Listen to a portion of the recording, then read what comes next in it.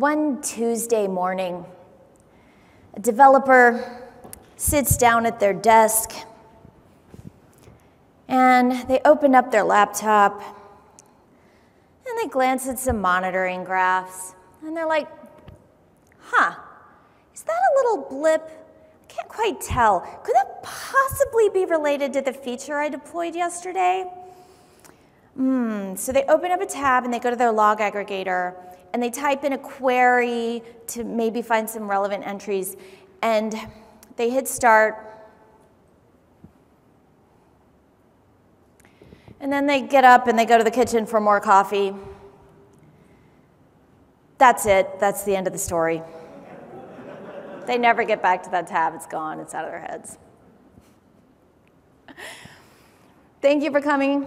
I'm Jessica Kerr, and Jessitron on Twitter. And this talk, it's got Ian Wilkes' name on it too, because it's his story. But he's still in California. He didn't want to travel. So he is right now in the chat channel in the Strange Loop Slack, and also he's like watching us virtually. So go there and ask him questions. Ian is the database engineer on this project. He spent at Honeycomb for several years, and he implemented the story that I'm telling today. I'm a developer advocate, and I started at Honeycomb 2 months ago. So this is very exciting and new to me, and I think it's great. I'm up here to tell you how we use AWS Lambda to do something very interesting, and also how very interesting it is to use AWS Lambda. First of all, I want to tell you how we use it, but to tell you how we use Lambda, I have to tell you what we use it for. And that's our custom data store, which is called Retriever. Not this Retriever, that's Liz Fong-Jones's cute dog. But our custom data store is pretty interesting, so interesting that 4 years ago, right in this hotel at Strange Loop, Sam Stokes gave a talk about the data store itself. And I'll need to repeat part of that talk for you, except it'll only be about 4 minutes of it. But before I do that, I have to tell you what Retriever is for. Why did we implement this custom data store? And that's because Honeycomb has very specific strengths and therefore specific needs. Now, 4 years ago at Strange Loop, one of our founders, Charity Majors, gave a talk about what makes Honeycomb so interesting. And 2 years ago, our other founder, Christine Yen, who's now the CEO, also talked about what Honeycomb can do. So I'll give you that information, but in 5 minutes. Okay, what is Honeycomb for? It's for observability, and by observability, I mean being able to find out what's going on in your system, in production, and to find surprises, to find things you didn't know what you were looking for. So it kind of turns monitoring on its head, because monitoring is like, okay, tell me what you want to watch for, which of course is everything that's burned you in the past. Every graph in your dashboard is scar tissue. But monitoring is really good at counting all that stuff up so that the graphs are fast. Honeycomb says, okay, tell me what you want to look at right now, and I'll make all of it fast. You don't have to know ahead of time what you're going to need to count or aggregate, and you're also going to be able to get to the raw data. Let me show you what that's like. So, okay, the other day, I sat down to find out how long our Lambdas run. I was like, okay, how long does a Lambda invocation take at Honeycomb? And so, is it going to play? Yeah. So I was like, okay, I got to find the right spans. To do that, let's see, I'm going to count something. I know the service name is Lambda for these guys. Yep, there's some. Now, what is the name of the span that I need? I'll have it grouped by name, and then it's gonna show me all the names. And so I'll scroll down to the list, and aha, invoke. That's the one. I want all the invokes. Show me only those. Okay. Yep, there they are, just the invocations. Now that I have them, I can say, okay, what's their median runtime? So I got a P50 of the duration, and I can get a graph of that. Okay, well, I look at it, I'm like, why? Why is this so spiky? It's like sometimes they're half a second, sometimes they're a second and a half. I'm gonna like try to investigate a little further and find out why that is. So I zoom into this extra spiky section. And I'm like, I would like to ask what's different about these really long ones. So first I'll get a heat map. The heat map shows all of the traces and how slow they were at the same time. But more importantly, it lets me click on bubble up, and then I can draw a box around the area that's got an extra high median response time and say what's different about these. And we run some super basic statistical analysis. This is not AI unless you really need us to sell you that, in which case it's still not AI. It's just saying, okay, look, this section has a lot of this one trace ID. And I'm like, that's interesting. Okay, I want to find out about that trace ID. So that represents one particular query coming in from our web interface, from the product. And I know I can get the query spec because we have all the raw event data available. I'm like, okay, which span in this trace would have the query spec on it? So I'll look where query spec exists. And it's okay, well, there's these, and retriever client fetch. Yeah, retriever client fetch, that looks good. That's the top level of the query, so as it comes in to the database. So I'll get just that one, and then I'll go look at the raw data. Now I can see everything that came in. Oh, there's the query spec. Yeah, that looks hard. Sure. I mean, I'm still new, so I don't know how to read that yet. But it's plenty for me to say, hey, Ian, what's going on with this? and also, I can send Ian the links, or I can post it in Slack to all of these queries that I ran so that he can see what I was looking at and we can talk about it. So Honeycomb is letting me ask these questions, and a different question, and then a different question. And also, it helps us talk about them and spread knowledge throughout the engineering team. Overall, Honeycomb enables rapid-fire interactive debugging of what the heck is going on in production. And interactive is important there, because if I have to go get another cup of coffee, that is not interactive. I can take a sip of my coffee. I'm okay if I have to take a sip and then it's there. That's just peaceful. But going to get a cup of coffee is not okay. So we need our data store to respond very quickly to any query over any field and any combination of fields. No indexing, no pre-aggregation. We only store the raw data, and we do all the plussing and the other monoids at runtime after you send us the query. Okay, how does Retriever do that? Well, at a very high level, there's some events that come in from your applications or your CI systems, and Retriever stores them all. And then later, you, the developer, interact with the UI and send queries, and Retriever sends you the results, and then you send in more queries, and blah, blah, blah. Okay, but that's very high level. Zooming in a little bit on the Retriever part, events come in on Kafka.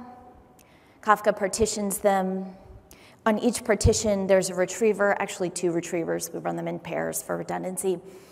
And so the retriever reads all of the events coming in on Kafka and stores them in local disk.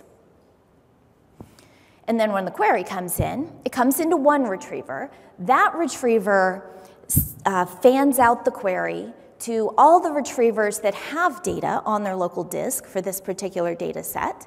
And they all access their local disk, add a bunch of stuff up, send it back to the original retriever who consolidates those monoids and sends the total results back to the UI.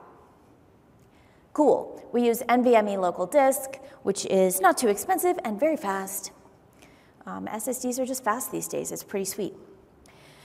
Right, so that's fine. And then, so that's trick number 1, distributed data store. Trick number 2 is distributed column store. Sam talked a lot about this. So we're not just dumping those events in one file on local disk. We're more clever about it than that. We divide them up into a column. Into every field in the event is a column. Everything has a timestamp, but other than that, it could be anything or nothing. There's no predefined schemas here. So we put each column in a separate field. We add an arbitrary ID so that we can hook the different records together. And events tend to be sparse in Honeycomb because your CI tests might have a bunch of fields about testing, and something else will have completely different fields, and you can add new fields at any time. So the column store means these files don't all have to be the same length. We can save space and, more importantly, save reads that way. So the file per column helps us a lot, especially because when the query comes in, we only read the files for the columns in the query. So we'll always read the timestamp file, but then we'll read whatever columns you filtered on and whatever columns you want to add up, but that's it. When you do go ask for the raw data for the full span, then we'll access everyone, but that's fine, that's smaller.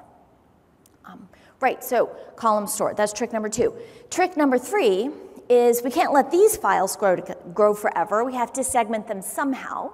We segment them, we segment them as they come in. At some point, we're just like, oh, that segment's done. So they're really segmented by arrival, but we store timestamp. So I lied about no indexes. There's really exactly one index. It's the timestamp. Because on all of these graphs that we're showing, the x-axis is timestamp. Every query comes with a time range. This is the one thing we do index on.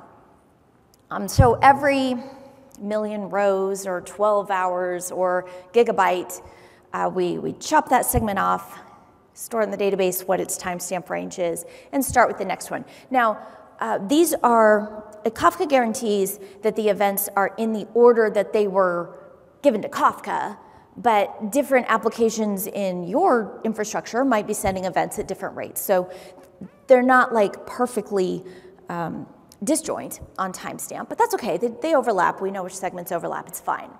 So in the end, we wind up with each retriever has per data set, which is kind of like a table, has a bunch of segments, and it knows what timestamps each of those are. And that means when the query comes in, Retriever knows which segments it has to read. And it has to read the entire segment, but only for the ones that contains anything in that time range. This is fine. So that's great. This works. This is the state of Retriever as of Sam's talk 4 years ago. It does dynamic aggregation of any fields across any time range, and it's fast. Now, it's carefully suited to our problem, and it's continually optimized. Ian and the other people on his team are always making it faster. And then we give it more to do, and then they make it faster, and then we give it more to do. For instance, at some point, we get bigger customers, and bigger customers have higher volumes of event data. And as of 4 years ago, we were selling like gigabytes. How much of your data will we store on these local disks at a time? And the customers are like, gigabytes? Try terabytes. Let's start there. And so these local disks start to look pretty small. And there's only so big a disk you can get on one EC2 instance. And if you start adding EC2 instances, that has other problems and is complicated and expensive. So, all right, local disk is too small, because as these events come in, I mean, we've got a limit of how much data we'll keep for each customer. So as soon as they fill that up, we start deleting the oldest stuff. So now we've got these segments filling up however many gigabytes, and we've got 10 minutes of data, and then we're throwing it away. That's not enough. 10 minutes is not enough. Okay, so we need clearly more data, and when you have more data, what do? You put it in S3, of course, which holds all the data in the world, and more than you have ever created. Okay, so yeah, we're like S3 is the whole world. We'll just supplement our local disk with S3. Okay, so now each retriever is responsible for, instead of just deleting the data as it runs out of space, moving it to S3. And so now we can keep all of the data for 60 days. And on query, the retriever, for each of the segments that it's in charge of, it still knows which timestamps go to which segments, and so it'll go retrieve what it needs and add it all up. And now customers can run queries over 60 days worth of data. Oh no, They're running queries over 60 days worth of data. That's so much data.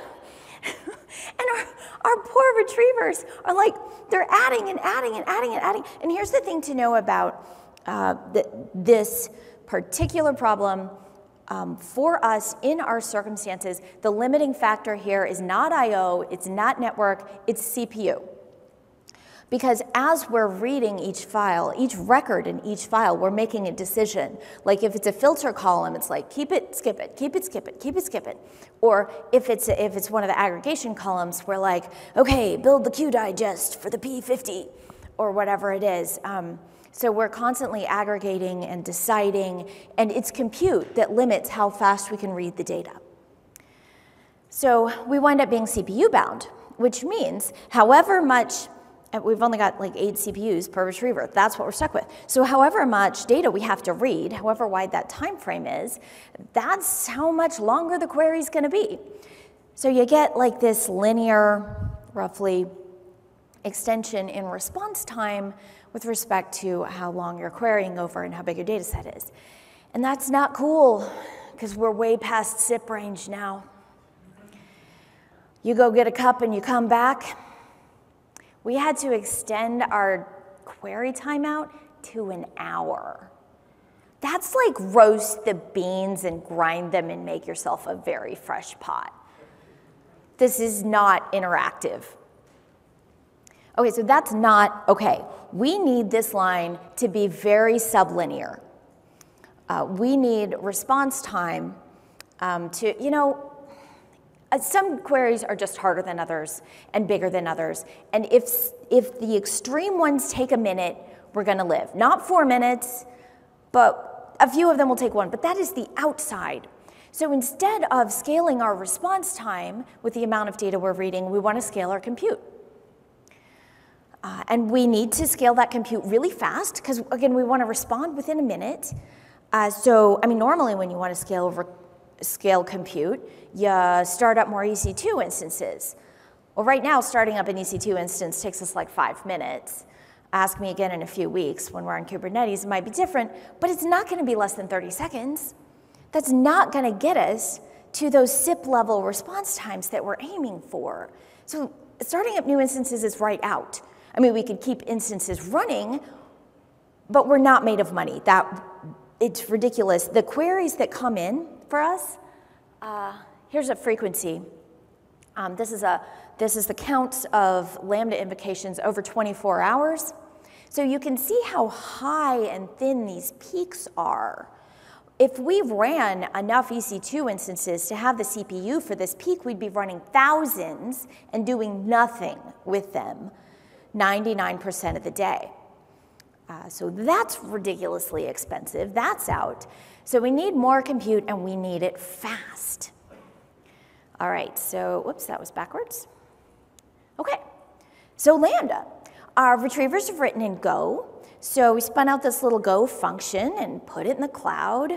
And now each retriever, it knows how many segments in S3 that it's responsible for aggregating. So it spins up a Lambda per 8, or in this picture, 4 of them, and says, you do it. And the Lambda, being, practically next door to S3, reads those files and does that aggregation and ships it back to its retriever, which ships it back to the retriever that got the query, which ships it back to the UI, aggregating really fast.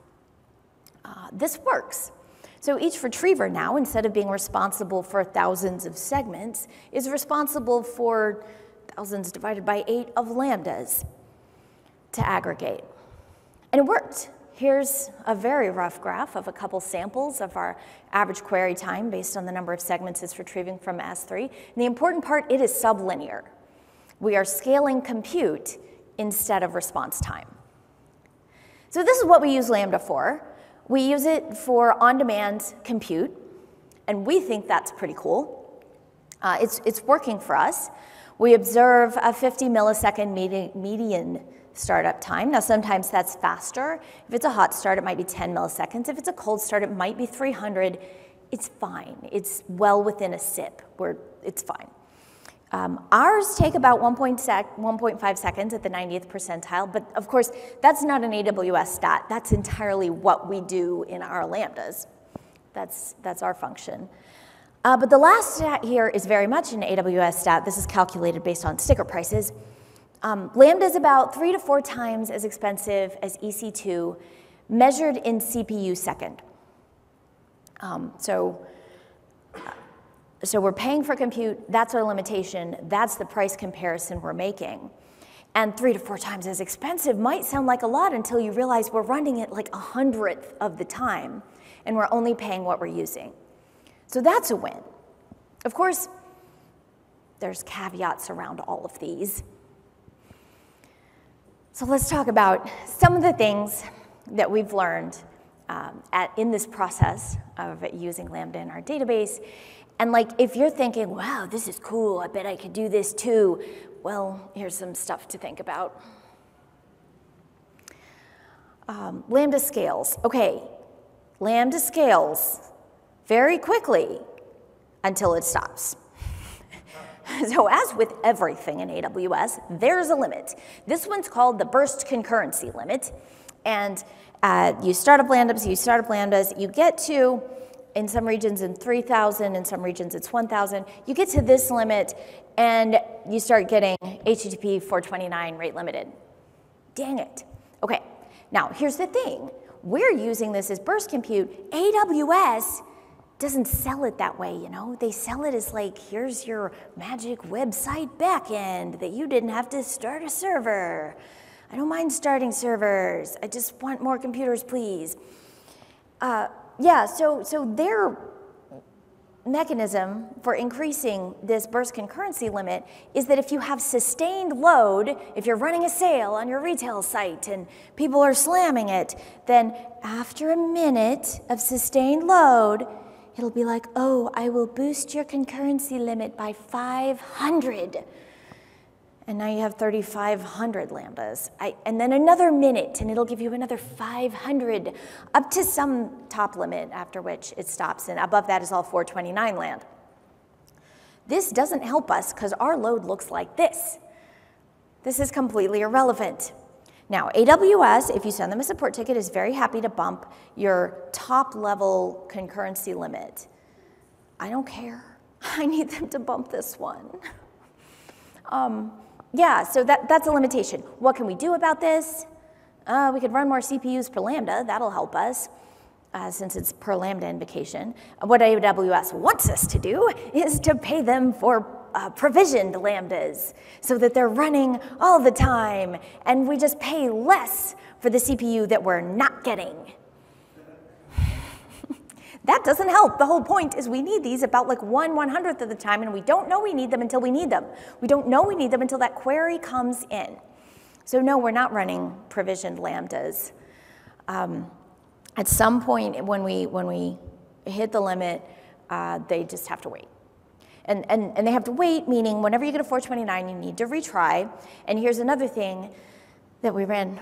Well, we noticed eventually that the SDK for Go, the default timeout is like a minute. This is not helpful. So no, we need to retry more aggressively than that. We discovered this and we learned about all these details, of course, using Honeycomb as we do. And this used to be harder, but right now it's easy because we have this concurrency operator, so it's now trivial to say, hey, how many Lambda invocation spans are running right now? And it gives me this nice graph. Or we're running at any given, what's the granularity there? Minute over the last 24 hours. This concurrency operator was released to the public last Thursday so that I could mention it to you today, and now you can use it. Yay. Yeah, so Lambda scales within limits. The lessons here are everything in AWS has a limit. Study them.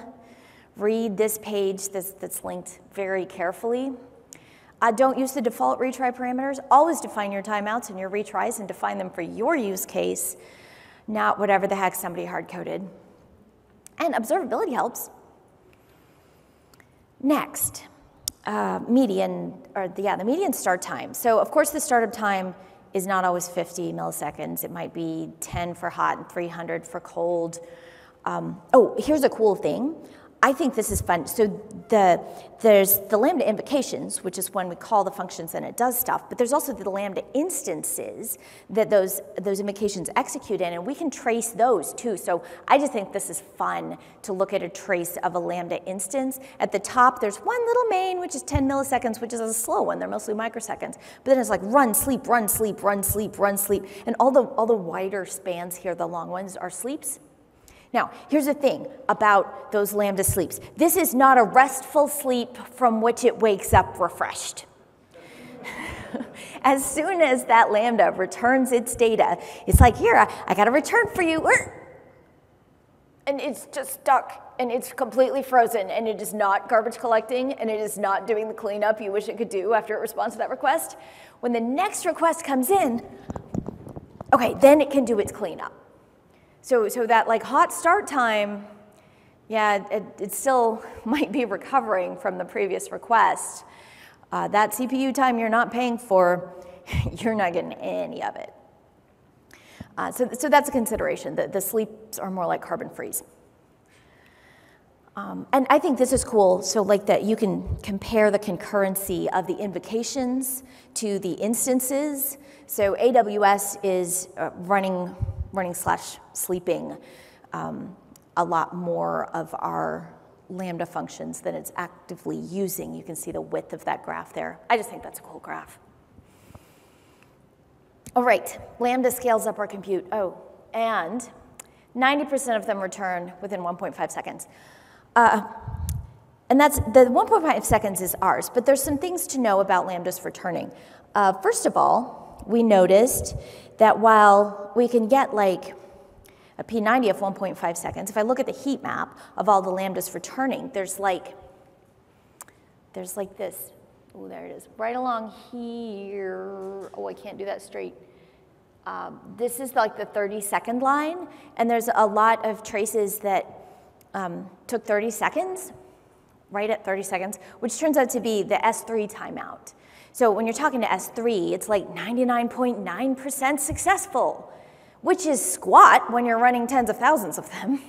So failure is totally normal. Retries are totally normal. Again, change your parameters, because it turns out the Go SDK by default will retry for 5 minutes. No, we don't care, let it go SDK. So you gotta watch that. The other limitation on them returning is that when they return, they can return 6 megabytes. This is a heat map of our returns, and the font's really small, but trust me, sometimes we return 200 megabytes of aggregated data. Because if you group by a bunch of fields, you're gonna return a whole bunch of groups, and that's a lot of aggregates, and it might be 200 megabytes from a single invocation. So yeah, put that in S3 and send a link. We love S3. S3 holds everything. Oh, but another thing we did learn was when you put it in S3, yes, compress it, no, don't gzip it. Because gzip is an ancient compression algorithm that is not the best for anything. It's like fatter and slower than modern compression algorithms. So if you control both ends of that compression and decompression, please choose a more modern one.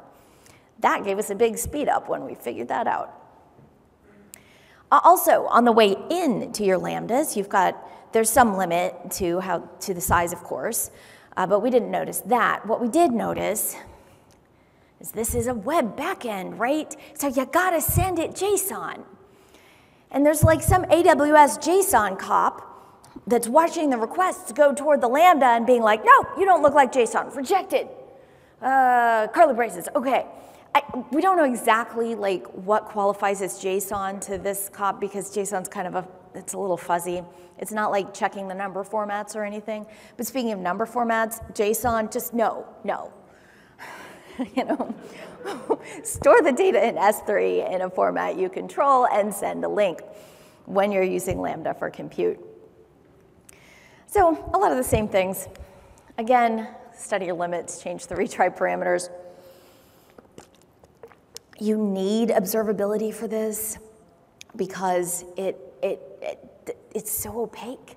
Lambda is so opaque compared to running on your own server. I mean, what is serverless? It means you don't have to care about the server. It means you don't get to know anything about the server. And you have to, like, not control the server. Earlier today, Patrick Flores said that works on my machine doesn't cut it anymore in distributed systems.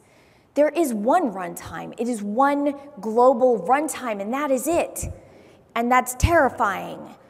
But with Lambda, it's really true. And so observability makes a big difference here in figuring out what the heck is going on. Finally, cost. Of course, cost is a consideration because the positive is you're not paying for it when you're not using it. But the negative is, well, what if you suddenly use it? And how much of it do you use? In Honeycomb, we have a trigger that lets us know if any single customer has just cost us more than $300 a day in Lambda alone. And when that happens, we go look at the queries that were run, and we go find that person who wrote a script that imitates the browser to repeat a 60-day query every minute or two. And then we talk to them. I mean, something like this, we have to react to how our customers use it. And sometimes that's helping them use it. Sometimes that's like caching things for the API, not for the browser, not for the interactive human part, but for the API. We have to react to that. All right, so functions have a mysterious amount of cost. Again, you have to have your own ways of monitoring that. But speaking of cost, maybe they just got cheaper. So last Wednesday, 3 days ago, AWS released Lambda on Graviton 2, which is like an ARM processor instead of AMD. And they say it's 19% faster is cheaper, and 20% lower cost, which is also cheaper. So if this is true, then we're going to get a big boost. We already run Retriever on Graviton 2 and EC2, so this should work fine. All right, so we already did an experiment. We put in a feature flag, and we started shipping half of our Lambda invocations to Graviton 2 and half to the usual AMD processors. The results are,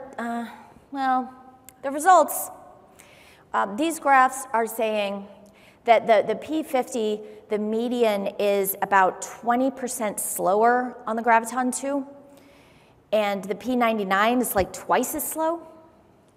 So 20% slower, 20% cheaper, that evens out. So it's costing us the same amount, except that the extremes are worse. The slow cases are extra slow. So that's not a win. So last night we flipped the feature flag and launched Darkly to say, okay, 99.1. We'll keep a few running on ARM to continue the experiment, but most of our customers are going to get the slightly more predictable response time from AMD. So that's, Lambda is also constantly improving. This is good. Final summary slide. Again, the limits, know them, deal with them, and the retry parameters, fix them. We haven't talked about deployment. Well, use versions and make sure you have feature flags so you can roll it back really fast when you observe a problem in production. It's not trivial. And then there's testing. Yeah, doesn't work on your box. We stub out the Lambdas for our own internal testing, and then we see what happens in production. So yeah, observability is a big deal in this particular space. But the good news is this works. We are succeeding. We are succeeding so well at scaling up our compute that we're starting to find network constraints. And like the aggregating retrievers are like, they're becoming the bottleneck and how much they can read. So this is good news because optimization is all about finding new bottlenecks as fast as we can. And all of this is in the name of preserving our one most precious resource, which is developer attention. So thank you all for your attention now. And, oh gosh, I have 5 minutes for questions. in the room, but Ian is in Slack, which I don't have the Slack up because I wisely did not connect my computer to the internet. Yeah, find us on Slack. Next slide, Jess. Honeycomb.io, we have a blog with a lot of the stuff about how we've made Retriever faster over the years. You cannot find Ian on Twitter because he exists in real life only. That's how he gets so much done. But you can follow me on Twitter and Liz Fong Jones, who's our other developer advocate and has a pretty dog. Thank you.